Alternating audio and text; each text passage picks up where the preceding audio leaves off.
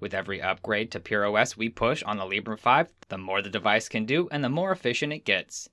PureOS 10.3 packs in a lot of new goodies. The user interface Phosh continues to grow up with GNOME. In PureOS 10.3, Phosh has a new drop-down.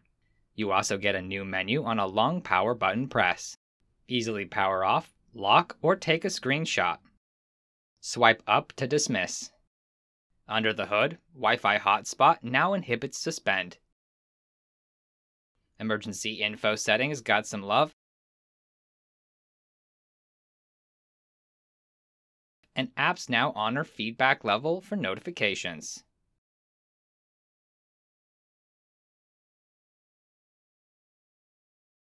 Never miss the opportunity to snap a quick photo. Our camera app now includes automatic settings, much faster processing times, and you can now record video. The Librem 5 still has room for software optimization, and we're not giving up on this hardware. You can expect updated kernels and good software support for years to come. Pick up your new Librem 5 USA running all the goodies today, or upgrade the one you already have.